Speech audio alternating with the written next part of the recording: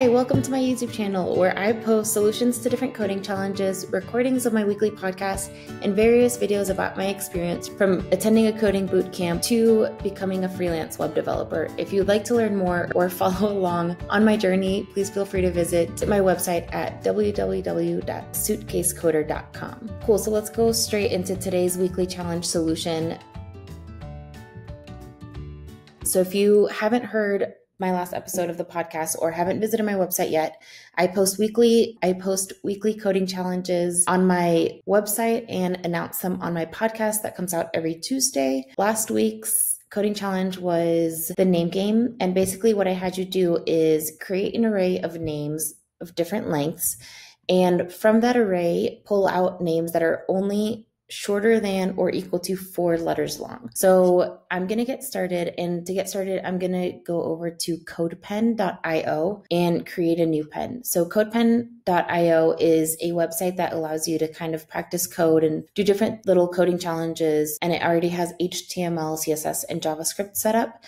And it's just an easy in-browser text editor. So I'm going to get started there. And I'm going to minimize my HTML editor and my CSS because today we will be only using JavaScript. And another thing I want to do is move my face over so that I can click on console, because everything that we will be doing today using JavaScript will be seen on the console. So the first thing we want to do, and I'll write out the steps here, is to create an array of names. Now remember that when you're creating a list of names, that's basically an array of strings. So you have to separate the names out with commas, and each name has to be within quotes so that it tells JavaScript that the names are strings, which are basically text. Okay, so as you can see here, I created a variable called names, and only 2 of them are shorter than or equal to 4 letters. So what we want to do is create a new array that prints out only those 2 names, or any other name that you might add to the list that is 4 letters or less. So in order to do that, I'm going to create a new variable called new array, and I'm just going to leave it blank. That way, when I'm done doing the conditionals, I'll go back and print out the new array versus the old one. Okay, so now I wanted to create a for loop and loop through this array of names to make sure I check every name and whether it's 4 letters long or not. So let's go ahead and create a for loop. And remember, for is, you're going to start I equals 0, basically starting at the 0 position of the array, which is Rachel.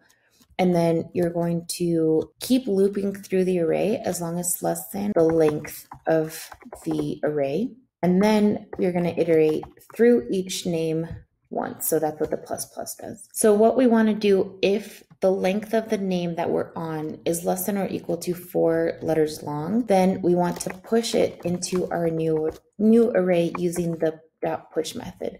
And so I call the new array, right, the empty array that we created, and I'm using the push method to add the name that we are currently on. So then we have to say, okay, if that's not the condition, so if it's longer than 4 letters or else, you just want to maybe console log skip. Okay, so I added something real small here. So in my else statement, I'm gonna console log skip plus the name that I'm on. That way I'm aware which name I'm skipping.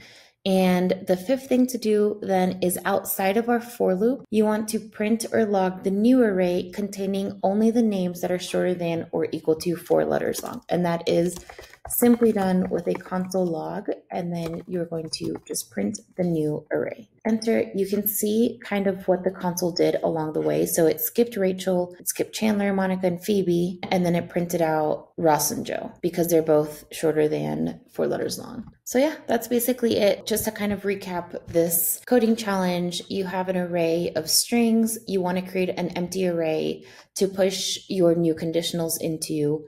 You create a for loop to loop through your original array, and then that's where you're going to set the conditionals if else statements. At the end of that, you just want to print the new array, which is holding your array based on which conditionals you gave it. And just remember that this kind of coding challenge will come up a bunch in coding interviews, and I think it's very helpful to have, because once you kind of understand the process of looping through an array and pulling something out based on the conditionals, You can do it with a whole bunch of things. I hope this challenge was helpful. Please let me know which kind of challenges you would be interested in doing. Tune into my podcast to hear next week's challenge. Reach out if you have any questions. I'm always happy to help and hopefully answer all of the comments and questions you guys might have.